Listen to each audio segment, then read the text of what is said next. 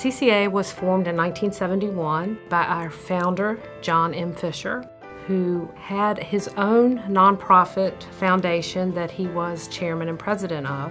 John had a vision to provide cost-effective, quality service in the direct mail business. He was quite a pioneer in direct mail, so he decided to start Communications Corporation of America in the early 70s. A company that could be his production facility, doing printing, inserting, personalization, full service, all under one roof. We have grown to be a large powerhouse in the direct mail industry. We're capable of inserting up to 1.4 million packages per day on 2 8-hour shifts. We're always ahead of the game, ahead of the curve a little bit. Technology has allowed us to be more efficient, to be flexible, more proactive for our customers. We strive every day to look at how can we become more efficient in running our inserting equipment, our folding, our cutting, our digital presses.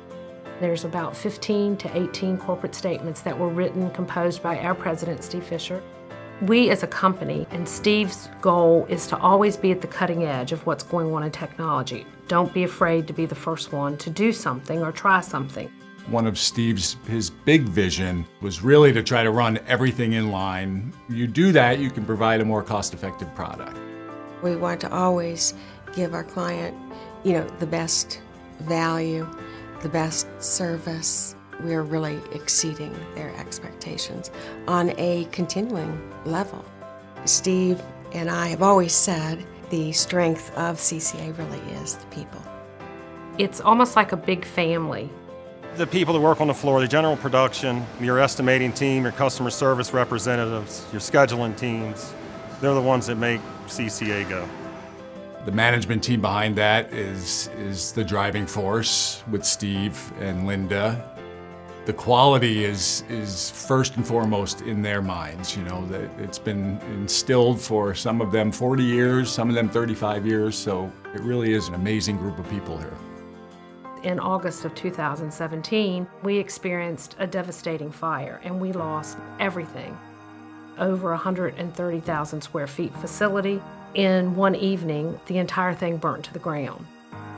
There was no question that CCA was coming back and rebuilding.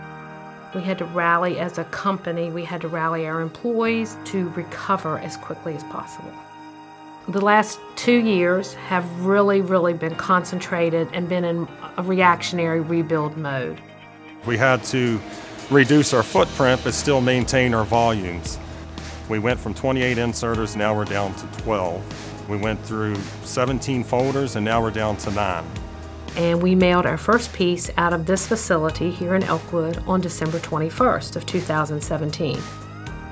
It has been quite an extraordinary experience and an extraordinary journey. CCA is poised now to grow. Looking very much to the future, trying to decide what the next steps are, how we expand our space, because the good news is we've outgrown the space that we're in. In talking to my brother recently, I was asking him sort of what's he most proud of anything he's done at CCA. And he said, well, I'm most proud of the next thing I'm going to do. And he has a lot of great visionary concepts for the future of CCA and be on the cutting edge in innovation.